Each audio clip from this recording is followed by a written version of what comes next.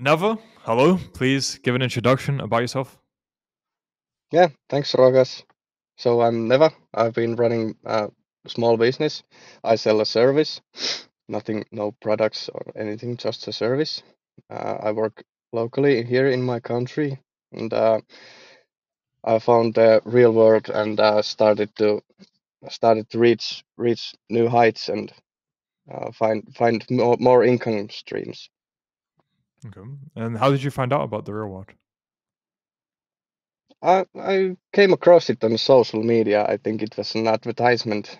I didn't know anything about Hmm. it uh, in now 4 months ago. So I started to look into it. I think it was 2 weeks before I made the decision to buy it. And first page I landed was the war room, and I didn't have a context. I didn't know it needed money to join, and I was a bit shocked by it. But the next thing it offered me was the tier W, and uh, it seemed very interesting, and it is very interesting to me. They teach their they they're the things that I strive for anyway, and the professors there and the environment there, it's just they are super inspiring, and Hmm. it's fantastic to see these young guys making a lot of money, good money with their Hmm. projects and selling their services, and it get me going as well. Right. Very interesting. When you say it's what you strive for as well, what do you mean by that? Well, financial freedom, I think. Is that the right Mhm. word? Yeah, I Yeah, think yeah, so. it Yeah, is. financial freedom. I'd like to be in a position where my work hours are reduced and I still get by and a little bit more. I would like to teach my children to do these things as well. They start to be in the age where they show interest in money and how the money works. And it's very nice to be able to transfer this information from TRW and from my own knowledge to those guys. Interesting. Right. And what campuses did you actually get into when you joined the real world? First, it was still on Madden's campus. Yeah, he The had a finance system. interest.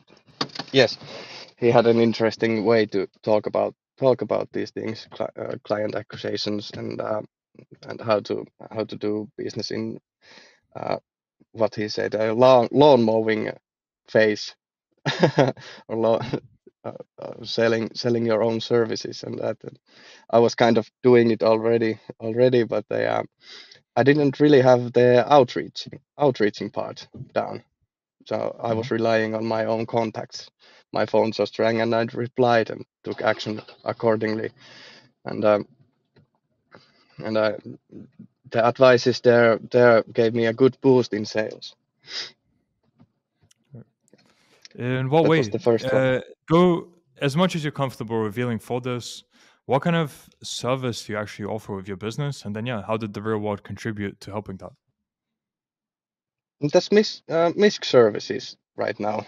Now I sell my skills. I'm a professional driver.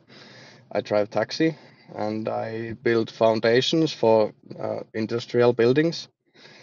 And the recent conquer for me was the warehouse shelving systems.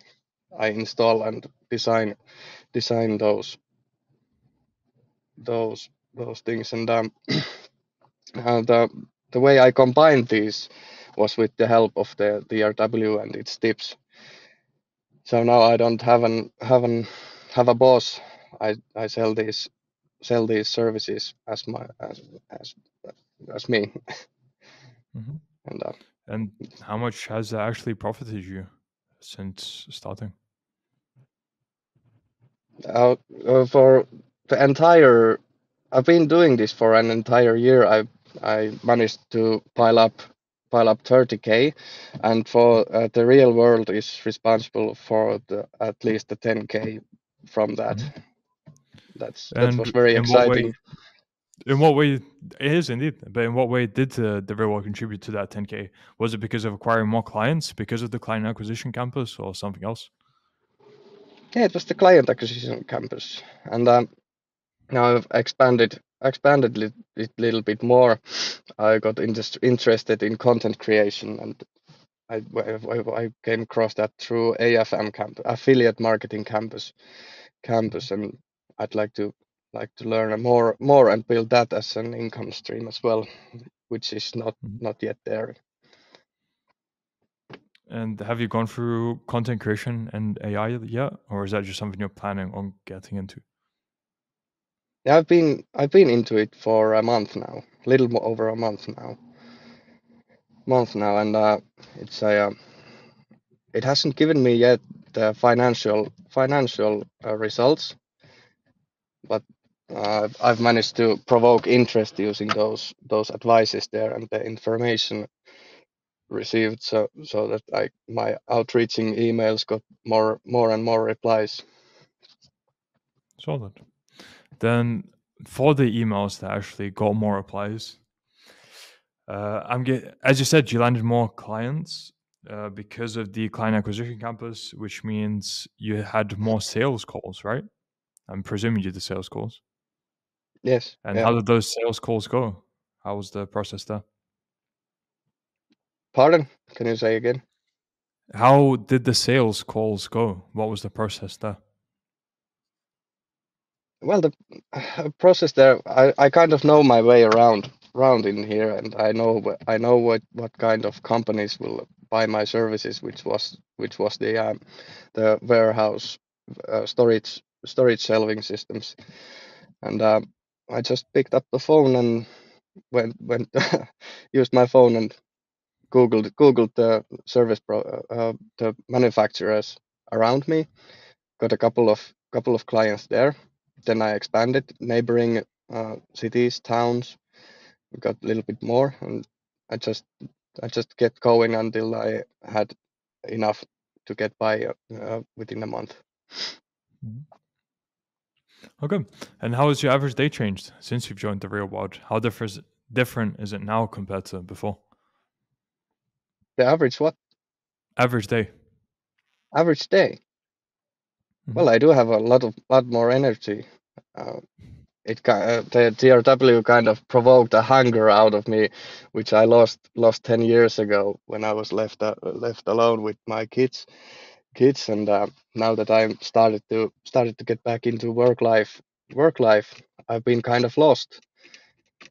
But now I have interesting things to go back to when I've completed my other jobs, and it's just the work days or the average days now feel like they just continue and continue in a very interesting way. Hmm.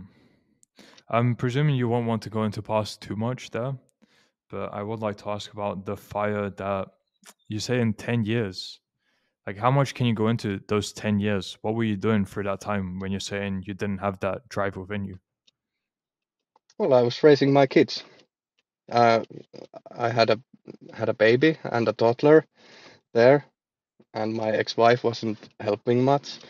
So the kids, my boys, were living with me all the time, and therefore I didn't have very much time to build my Mm, career or or go after my financial dreams or anything like mhm, that. So I was kind of stuck, and I've mhm, been stuck for nearly a decade. Yeah, it was 4 years ago I started to land jobs and get clients.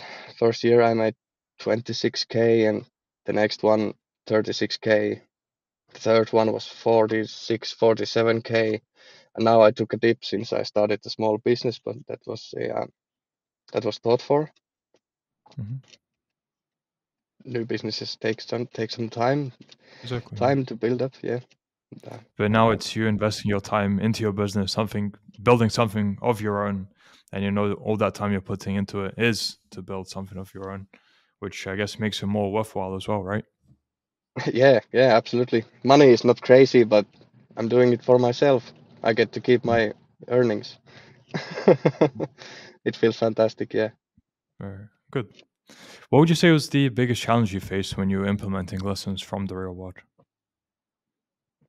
The action taking part. It's very easy to say aloud, and it sounds kind of stupid that it's the action taking part that was really difficult for me. But I've always been kind of guy who keeps a short fuse in between what he says and what he does, and it's the control part there. When you control your actions, when you bump into the opportunities along the way, uh, there's there needs to be a certain kind of wisdom that what you take into what brings you forward and what you can decline, and it kind of gave me some structure there that I needed to work within my niche a little bit more, but in a sense that I still needed my side hustles to build more income, to build enough income within a month. So the balance part in taking action was the really difficult to find, but I got really good help, really good tips in the community there, and Mhm. now I think I'm getting there, little by little. Good, good, good. Okay. But in terms of community, you're saying they helped you get the fire back because it's all people going on the same trajectory with the same mindset. Anything else to add there about community? Have you gotten close with any people within community, like in terms of accountability or anything else? Or yeah, is there anything to add basically for community? Hmm. Well, not the accountability part. It's more about getting support for the things that you do to drive you to push you forward a bit Mhm, more every day, every day a little bit more.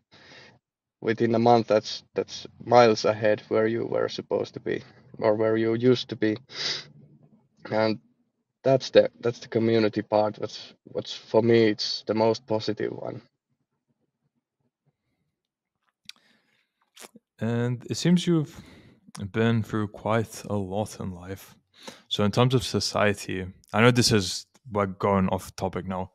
In terms of society, why do you think men are struggling so much? Because that's what I've seen from all these interviews I've been doing. Men have been saying how they were on the verge of seriously harming themselves, and then they joined the real world and it gave them direction and purpose. But again, the underlying issue there is that men are lost. Do you have anything to add there for why that is? Or if you've gone Yeah, through the same? I think social media and the way they teach kids and how they grow up, the men become flock animals, and once someone in the flock kind of stands out, looks kind of different.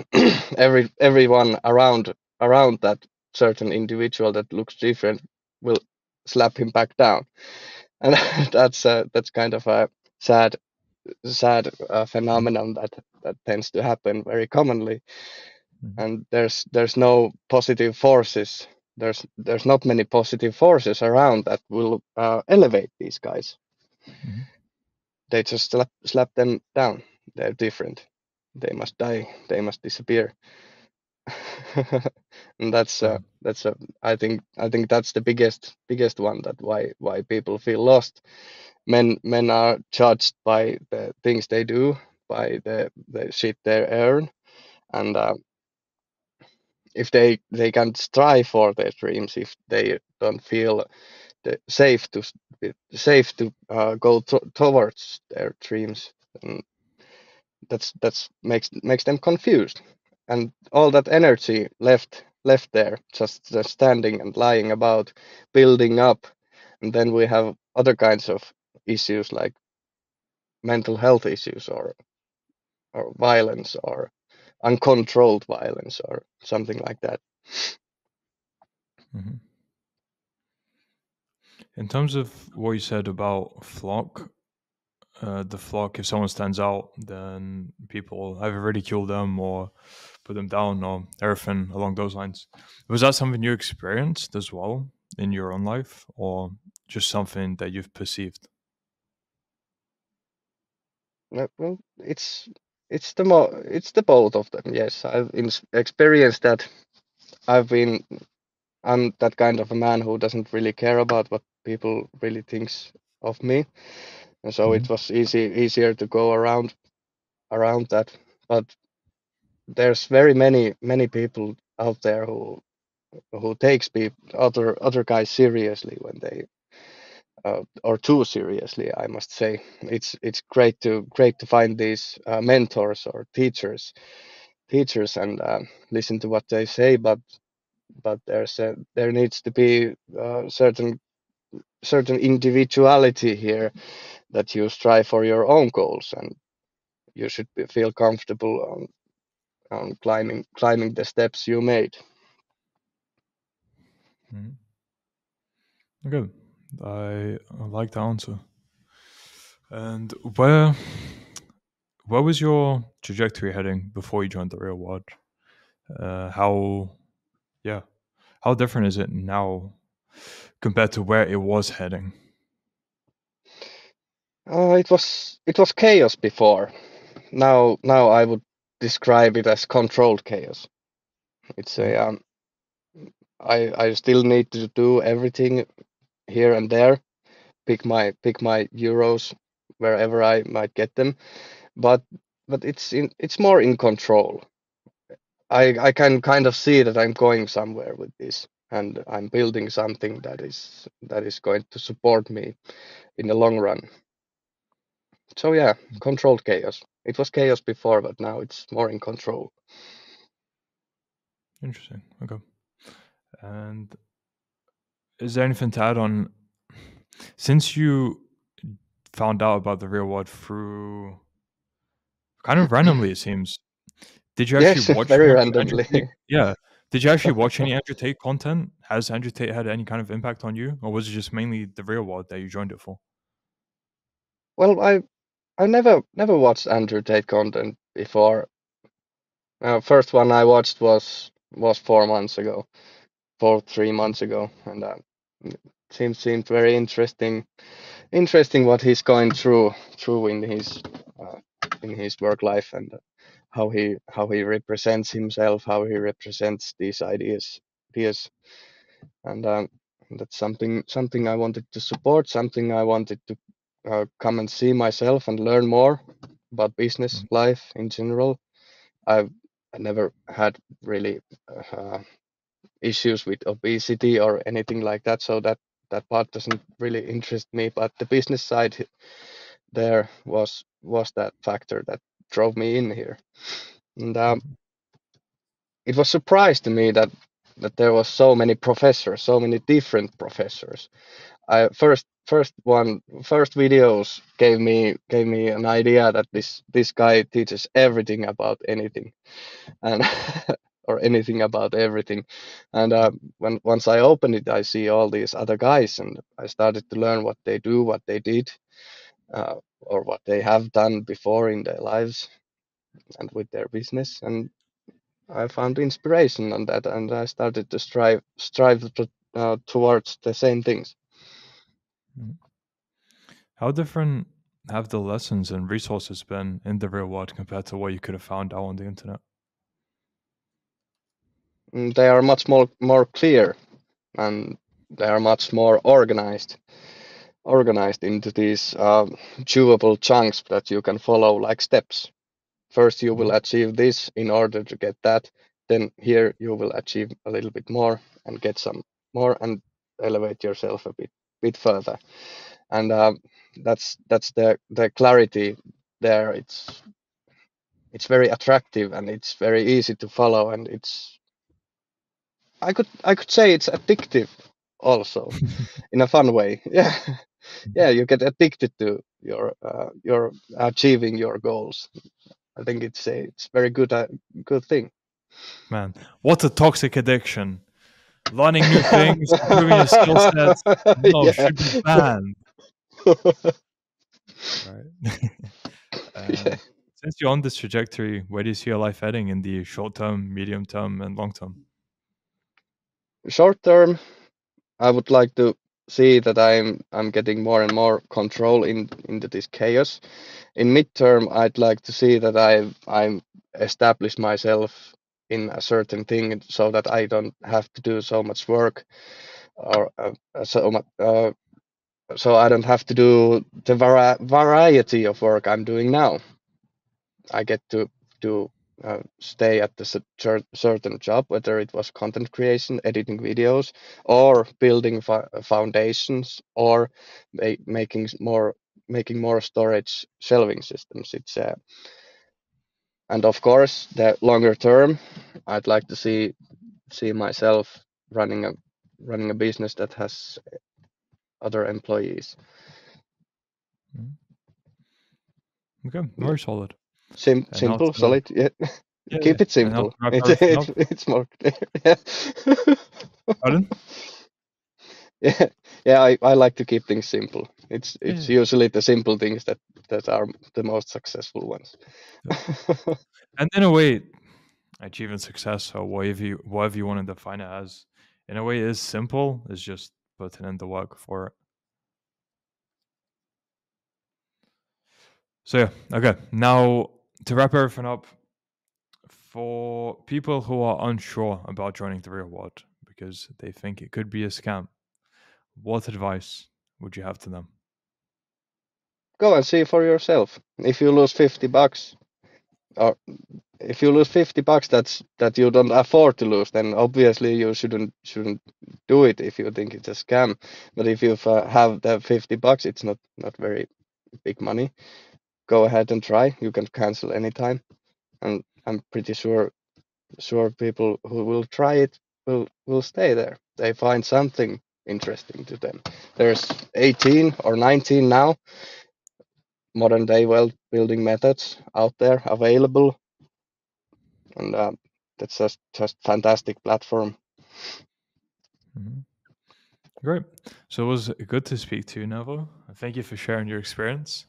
And yeah, I look forward to seeing how everything progresses for you and how you continue to scale this in future. As you said, you laid out a simple plan, but now that you're able to actually dedicate your time towards it, because as you were saying, for quite a big chunk of the last decade, you were preoccupied with other things. So since you have the time now to build something of your own, it will be interesting to see how it all progresses for you and potentially do a follow up in future to see how that turned out. I think that would be good. Yeah, it would be nice to talk more about this with you guys. Awesome. So until then, I wish you all the best. Yeah, thanks.